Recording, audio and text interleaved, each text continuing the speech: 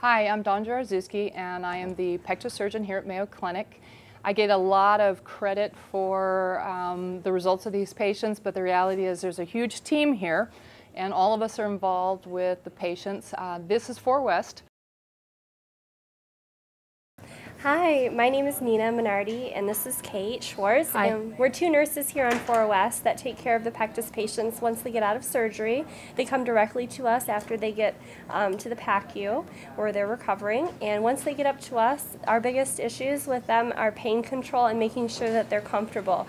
Usually for the first 24 hours, we have them lying in bed and not moving a lot.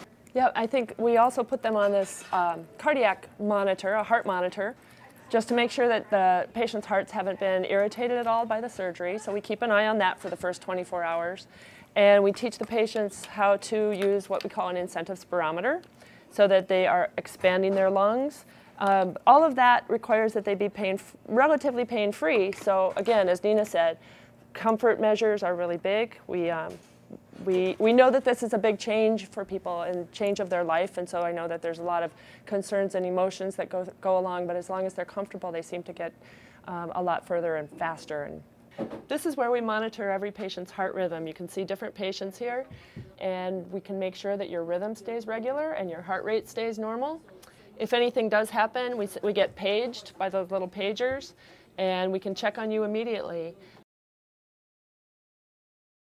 Hello, my name is Arsenio Galindo Jr. I'm a registered respiratory therapist, and I'm the respiratory clinical specialist for the respiratory department. And I perform the exercise VO2 test, or cardiopulmonary stress test, that you see right behind me. So we're going to go over the devices and the interfaces that you'll be hooked up when you first get into here. So I will start with the basic hookup.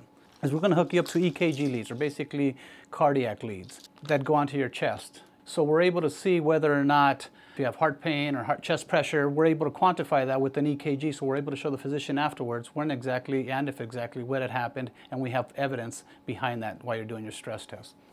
I'll be able to take your blood pressure during the test, so we'll do it before, pre, and then post test to keep an eye on your blood pressure. One of the other tools we use is called a pulse oximeter, and what this device does is this gives me your heart rate, and it gives me the amount of percentage of oxygen that you have in your blood at any given time. And this is great because pre, mid, and post test, we're getting a calculation of the percentage of blood you got running around in your system at all times. So if you happen to come in for shortness of breath and we don't know why, this can fine-tune as to possibly why it could be and where during the exercise cycle. Believe it or not, we've got one more piece of apparatus, and that is this mask. And then as you exercise and you inhale and exhale, this machine, this pneumotech, is so sensitive that it picks up all those exhaled gases, and from there it's able to calculate your cardiac function, for lack of a better word. If you're here for a Pectus excavatum test, more than likely we're going to do on an ergometer. Dr. Jaroszewski and Dr. Steadley and I have agreed that to standardize all you as patients, we're going to put you on the ergometer. And so for the most part, if you're coming in for Pectus, you will be on this bike or ergometer, for lack of a better word. My name is Dr. John Lynch. I'm one of the cardiologists here at the Mayo Clinic in the echocardiographic laboratory. One of our senior fellows, Dr. Nisha Bhatia, who is currently doing some research work in our echocardiographic laboratory as well. Our role here in the echocardiographic laboratory at Mayo in trying to help Dr. Jaroszewski in assessing the Pectus cases that she has become quite notable for in cardiac surgery here is to get an idea of how it's affecting the heart. We look at the size of the right ventricle. We look at whether or not there's any compression to the filling of the right side of the heart, if there's any distortion of the heart muscle. We get an idea of the filling of the heart also by looking at the inferior vena cava. And all this information goes then forward to Dr. Jaroszewski in helping her assess and plan her surgical approach for the patient. Hi, my name is Adam Duke, and I'm an echocardiographer. When you come in for an echo, you can expect to be hooked up with a few simple EKGs, and what we do is it's a non-invasive exam where we use an ultrasound probe on your skin and image your heart. And we look at all your heart valves and chambers for the heart function and how well it works.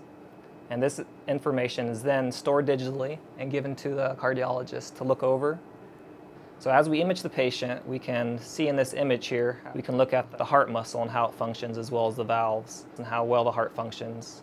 And we can take measurements from these studies that are then given to the cardiologist to determine how well your heart functions for your age. I'm Dr. James Gruden from Cardiothoracic Imaging here at the main reading room at the hospital. And what we're looking at is CAT scans that are taken on patients in order to really look at the anatomy of the chest wall and to make measurements and determinations about how to best approach the abnormalities that we see surgically. So what we do is we look at these images of the anatomy of each patient in order to plan the appropriate intervention surgically. And we make certain measurements on the images and determine whether there's any effect on underlying structures such as the heart that may be in need of correction. This is an example of a CT scan from a Pectus patient, and what we look at is the discrepancy in the diameter of the chest from front to back and from side to side.